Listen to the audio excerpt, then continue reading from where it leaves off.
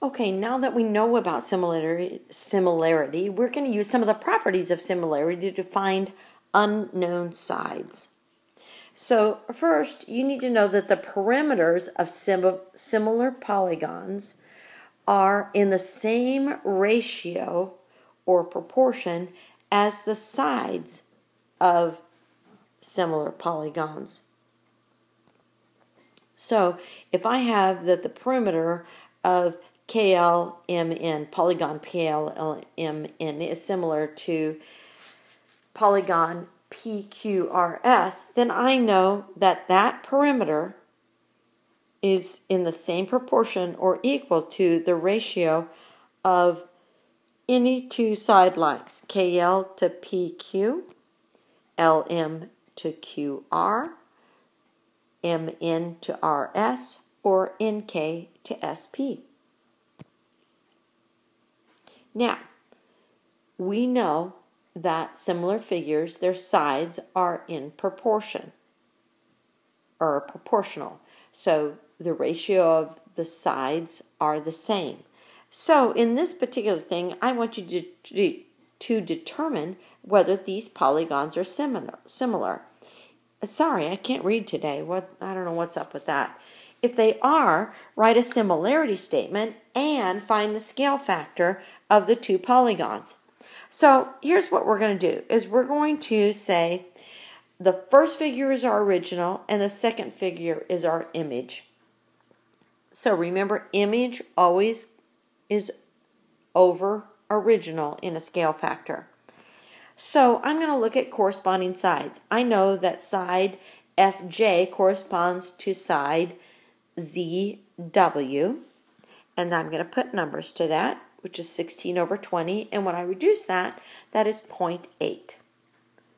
Now let's look at side JH and WX. When I put those in a ratio and add numbers to them, 12 to 15, again I get 0.8. Now let's look at HG and XY, and when I put numbers to that, again I get 0.8. So I'm seeing that all these sides are proportional, but let's just check the very last one, GF to YZ, and when I put numbers to that, I get 0.8 as well. So I know all the sides are in proportion. Therefore, these figures are similar because the sides are in proportion and all of the angles, corresponding angles, are congruent. And remember, that is the definition of similar figures. The sides must be in proportion. The angles must be congruent. So let's write a similarity statement. And that is polygon ZYXW is similar, notice I used the squiggly, to polygon FGHJ. And notice that I put each corresponding side in the same order. And the scale factor is the proportion of the sides. So our scale factor is 0.8, going from my original to my image. And that would make sense because it's a smaller figure, so this is a reduction because my scale factor K is less than 1. Alright, now in this diagram, I am telling you that these two triangles are similar because I've given you a similarity statement. And I want you to use that fact to find the value of X. So looking at my two triangles, I'm going to use two sides that both have side lengths, so known sides. So I'm going to use ED and NM. And I'm going to say, what is the ratio of those two? It must be in the same proportion as my unknown side is to its corresponding side.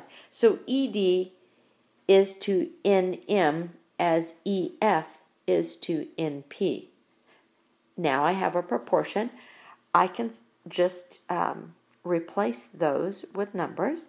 I can say ED is 9, NM is 12, and EF is X, and NP is 20. Now I have a proportion.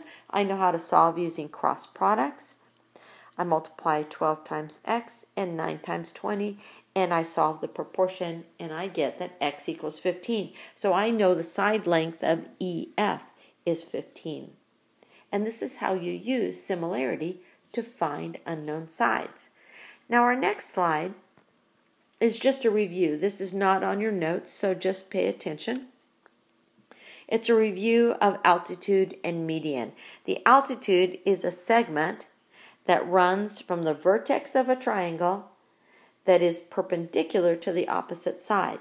Now sometimes this touches inside the triangle and sometimes it is outside.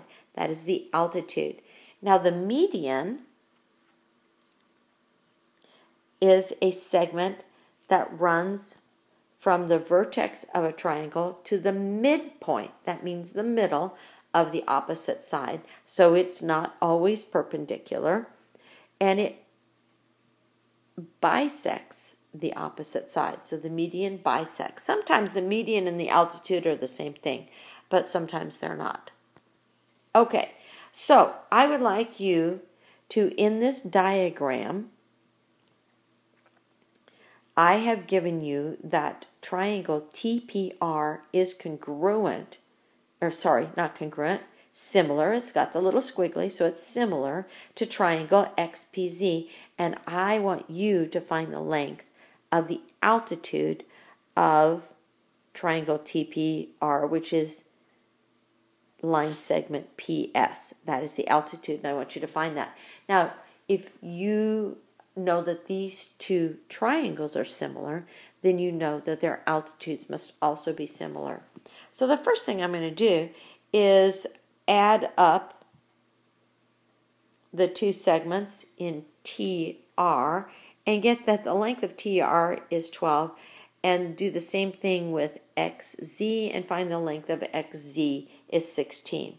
Now I know, because these figures are similar, that TR is to XZ in the same proportion that the altitudes SP is to YP.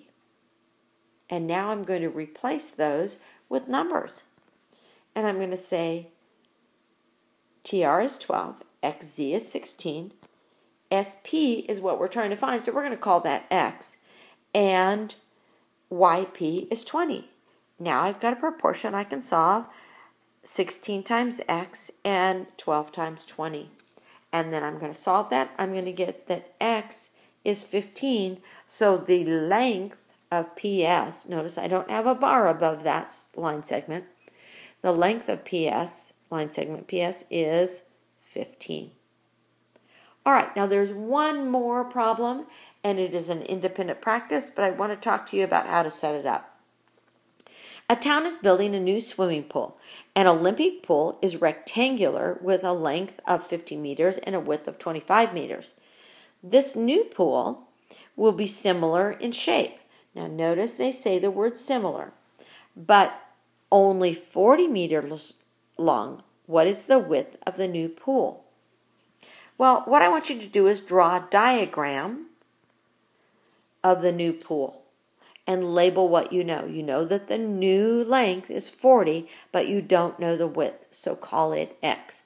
Now, I need you to pause your video right now, and I would like you to use the properties of similarity between these two figures and figure out what X is.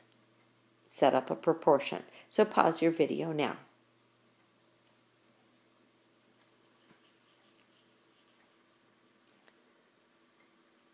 Okay, now come back, and you should have set up a proportion. 50 is to 40 as 25 is to X. And when you solved it, you should have gotten that the pool is 20 meters in width. All right, now you know how to find unknown sides using similarity properties. So I think you're ready for your teacher talk or your homework.